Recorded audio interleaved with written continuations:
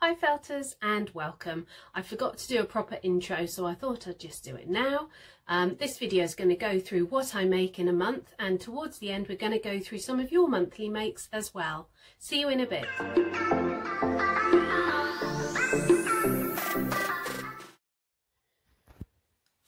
I'm making this guy, and so he's going to be a sitting down Highland cow. He does look a bit funny at the moment, but he will look good when he's done. But I'm doing him out of this tops because that's the one I want for the hair on top, so I thought I'd better do it the same colour. But oh my god, it's hard work.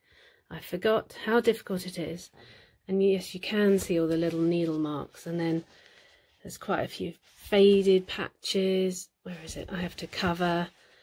Oh, it honestly, there's a little bit there. It takes ages to do, so this is why we use carded a lot. It's so much easier, but he is absolutely solid, so that's quite nice. But yeah, I'll show you how he comes along. So this guy is done. He didn't come out exactly how I wanted him to. I was going to do him with just like a mad fringe. He's got a slightly different nose to normal, and then this was all going to be sort of out. He wasn't going to have a big coat on the top. Oh, but it just didn't work, and it didn't look right, and you know it doesn't look right. So anyway, I've done him with a little light coat on top. He's got a little tail, and actually he looks really nice like that with his little front legs. So I'm pleased with him in the end, but it took longer than he should. He's very firm, he's lovely from that point of view, but sometimes you have to change your tact as you're going along to make him work. So there we go.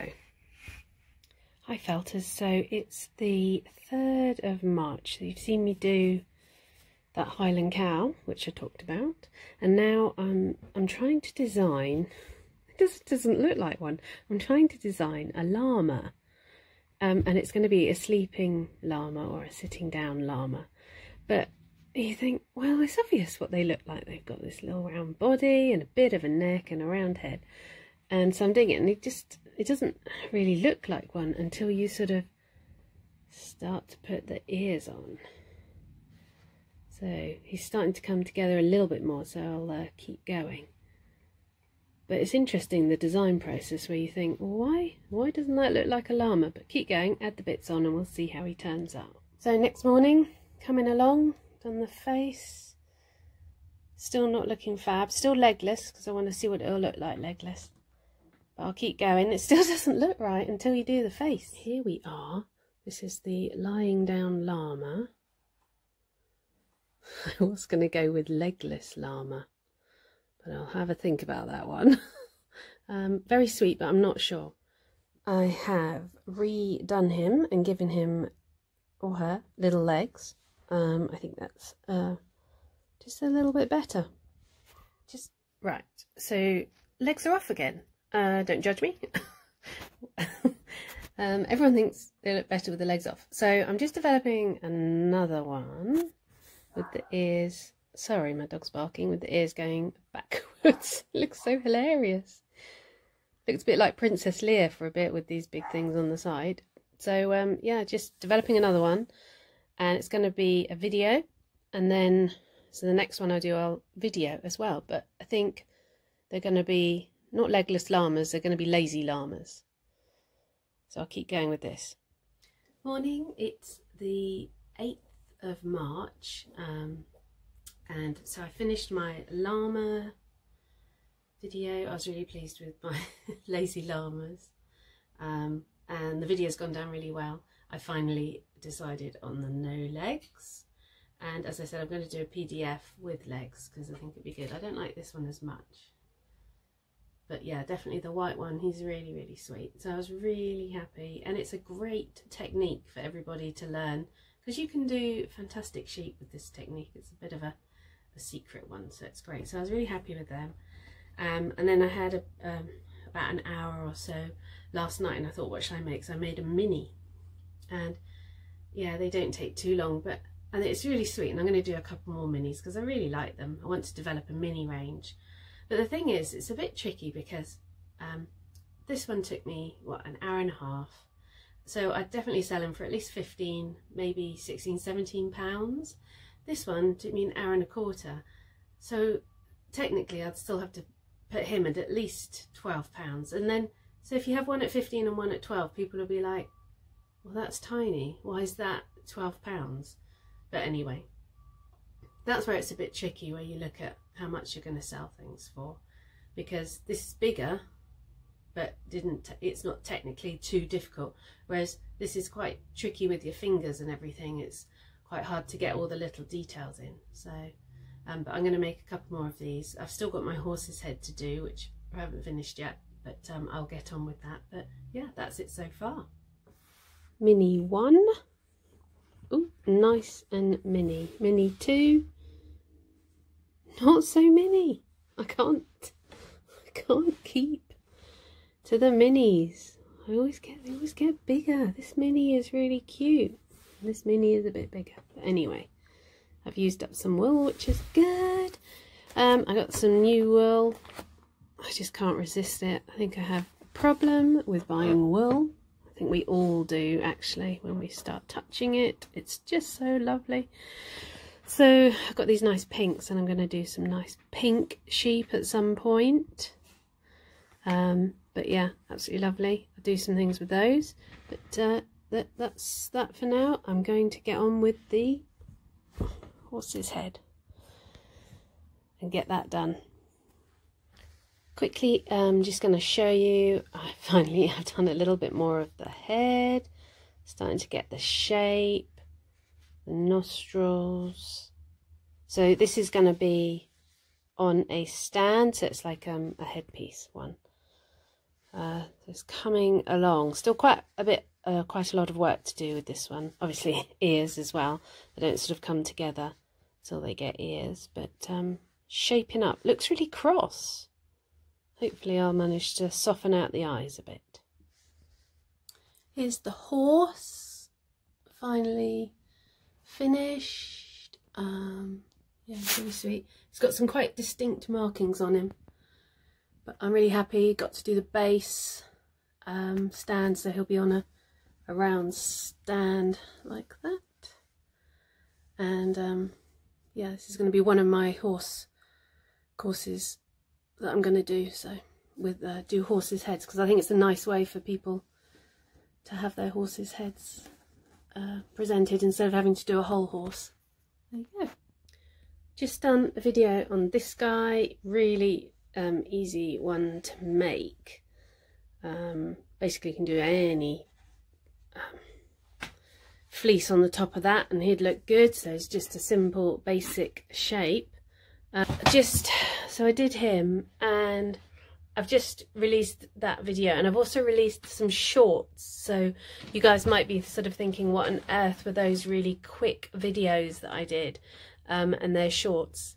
YouTube are promoting them a bit like if you think TikTok is all based on shorts and Instagram, obviously. So YouTube are trying to catch up. So I've done some shorts, and shorts can get taken and shown to an awful lot more people if you're lucky. So hopefully that'll go well. Just to show you as well, you see that little rosette? I got, I should do it, I suppose it is in my monthly makes. You know my, this is useless. My needle felted Exmoor pony, he came third in the handicraft competition, so I was really pleased. And there weren't just 3 people in it, which is good, because I did sort of think, you never know, there were at least 9 or 10 people in it, so I was really happy with that. And now I think over the weekend, because it is the 12th, gosh, it's the 12th already, 12th of March, I'm going to do the Highland Cow head PDF, although I haven't even done the llama PDF yet. Just just all day I've been doing one video and those shorts, which they have to be in upright rather than landscape, and it's quite tricky trying to get everything right. But anyway, onwards over the weekend. Hey felters, so you guys remember, oh my god, I can't get around, I did that one, and I said I was going to do a PDF. I'm not. So I'm going to do my first online tutorial video that I'm going to put on Thinkific. So I'm doing a mini, so this is a mini version, and then I'm going to do an in-between one with these colours from World of Wool that I use an awful lot for Highland cows. For the horse's head, that's one of the stands he's going to go on, I think. You drill a hole in it and then you put a piece of wood through it. So I'm just making this one. I'm just doing the horns just to update you, and we'll see how he looks. He looks rubbish at this stage. They always look really funny. But I'll get the horns done, hopefully finish him tonight. And then one other thing that I'm really quite excited about, and I'm going to tell you, I'll just show you my Highland cat, not Highland cow, my Longhorn cow. Not got the best head, but the rest of it's quite sweet. Well, there we go, University, let me get it right. Oxford University Museum of Natural History have contacted me, and they would like me to do a small version for them to go in an exhibition that they are doing in May. So I was really excited about that. That's not one that I would, because I'm trying to reduce my custom orders because I'm just struggling to do everything and be creative. So but I couldn't say no to that, so I'm going to do that. So that's really exciting. I'll show you some of that process. I'm going to do it in a couple of weeks, so that'll be good. There we go. He's all finished. Very pleased with him. So that was the big one, and then this is the smaller one. I'll just try and show you. So, you know, my hand sort of covers him. And then I'm waiting for the eyes to start the medium one, because you always end up not having everything you need. I felt as just to show you what has arrived. I'm so excited about these finally arriving. These are my pin badges, and I have got 100 of them, and I designed them and a company made them for me in America. These are going to be for, I think, my Patreon level 2. When you join, you will get one of these. But there it is there. I just put it on the edge of my card because I didn't know. I'm just getting ready to do Fabian the Fox. But I was so excited. But they're metal, but they're shiny. They're black. As you can see, they're black in there. But when you get a bit of light on them, they go a bit shiny. And the writing is all indented. And the heart is indented. They're little pin badges. They got a little black pin thing on the back. So I am super pleased, because I've never done this before, but the company were fantastic. So I'm going to go through and quality control these, because I've watched enough vlogs to know that you have to quality control things, and I might put them for sale on my shop as well, depending. I might keep 50 for that Patreon level, because I'm going to limit the Patreon levels, and I might put some in my shop. So there we go. It's the 22nd of March, so I finished Fabian Fox. There he is. I think I'm pleased with him. I'm not 100% sure. And the video went up. So it took me a couple of days to make him, and then a day to sort of do the video. But I'm really happy with that all being done. There's the next one I'm going to do, Sheldon Sheep. I finally managed to finish my horse on his stand, because I had to varnish the stand, and I'm really happy with how he's come out, and I think it's nice actually on the stand. So it's a good option instead of doing a whole horse.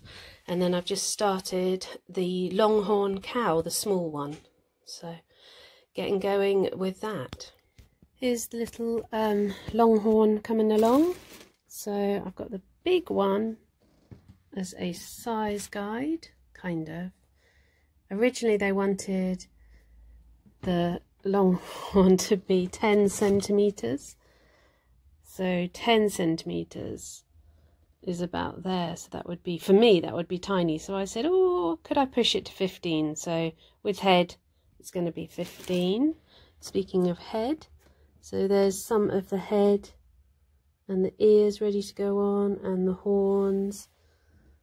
So hopefully you can see the colour there. I've done a bit of reverse felting to bring out the dappleness, because there's the Longhorns there. So coming along, I'm quite enjoying the shape. I'm pleased with it so far. Here we go, here's the little shorthorn with all the others, so you can see he is actually quite small. So yeah, really pleased with him. And then I have just not finished but mostly done. His head looks big there, but it's not. This little sleeping lamb, so he's got a little foot, hoof and tail and legs sticking out. And I'm waiting now, he's a custom order, so I'm waiting for the rest of his coat. So I use this blue-faced Leicester. I've done a whole video on making a very similar sleeping lamb, and this goes on all over, and it looks like a really, oh lovely sunshine, looks like a really good lamb's coat. So I'm just gonna have to wait for that little cute little sleeping lamb. And now I'm going to do some multicoloured cows, back to the old Highland cows for a bit.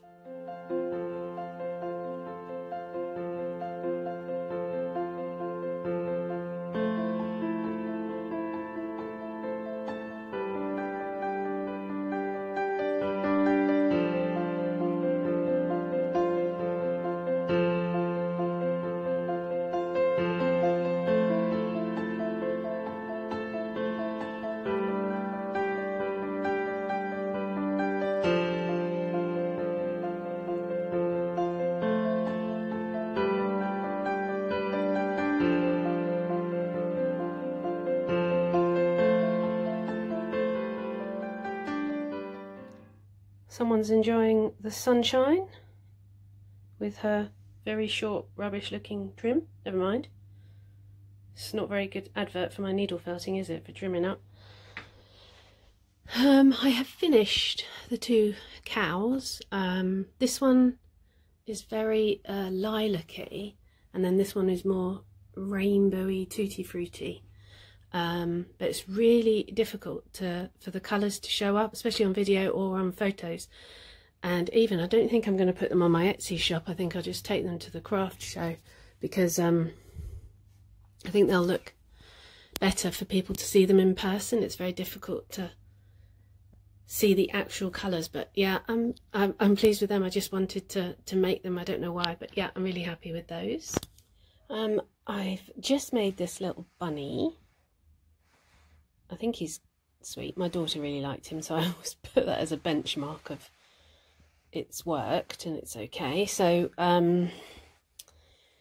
he's going to be a video I'm going to do, because I've still got that colour from Crafty Fibres, and I've got this lovely grey. So I'm going to do a video on how to make a bunny, because it's Easter. Here we are. So these are... Oh, sorry, we just had a power cut, so I'm just trying to do this by the window. These are the two bunnies. I did a third one, a white one, but that's been kidnapped by my daughter already. So here we go. So the grey one came out really, really well, really pleased. And I've just uploaded that video, and hopefully it will go well. So this is the end of my monthly makes, because it's the 27th and I'm really tired. So I'll go over to your monthly makes. So first up, I have something, it was a little bit indulgent of me to get, and I haven't told my husband because I don't think they'll understand. I bought this. It's so cute and adorable and so well felted as well. It's fantastic. It's absolutely solid. It's a lady who has a page on Instagram called PD Felts, and she sells them in the Orkney Tweed shop. So if you're ever in Orkney, you can go in and you'll see them. But look at the little windows. It's got little side windows and a roof, and there's a window there. And she sent this with a little piece of slate so I could display it. So that's really good. So beautiful. Just remember that that's her copyright and design, but I was so impressed with it. I couldn't resist it, and I really think they're adorable. I'll show you some of her page now. So this is her Instagram page, PD Felts. This is that's the house on the left there. That's the one that I've got. So she does single story, double story. And Orkney Islands is the top of Scotland, by the way. And look at the scenery. As you'd imagine, living by the coast, it's absolutely beautiful. And then these are little bothies as well, which I think are beautiful. So thank you so much, PD Felts. Next up, we have the fantastic Collie's cows, which are LGBT pride cows. And she's taken the pride colours and applied them to the Highland cow sort of design that I have. And it's really great. I don't think she's been felting that long either. But look at how clear the colours are, how defined they are. The next cow, this is Strawberry Cow. I think this is adorable. I think this is a really good theme. And beautifully executed as well. I love the little green hat. And then we've got the LGBT lesbian pride cows again, which the colours are so distinctive, but they do look really good. So she's done a fantastic job. Collie's cows by taking a design and making it her own, so well done. And last up we have Claire from Marred Arts. Now Claire has only been needle felting for about 7 or 8 weeks, I think, at this point in time, and look at her felts, they're really good. She has an Etsy shop that she sells her felts on, and this is one of her valets, and I love my valets, but this has got great character. The ears are lovely. It's got really, she's used a really good wool, so well done on that. And that's one of the Highland cows. This is one of her chipmunks, and for a beginner, if you just look at the detail for the eyes and the whiskers and the feet, really good felting, so very characterful.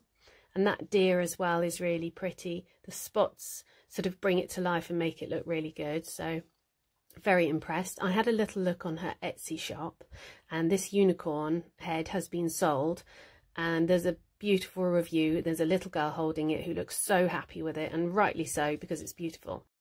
It's a lovely shop, and really well done, Claire. Really impressed. That was March. I hope you enjoyed it. Thank you for watching. Thank you for all your monthly makes as well. They are so lovely to see. And if you'd like to be included in next month's, just send me a message. Instagram is probably easiest. I'm Felts by Philippa on that.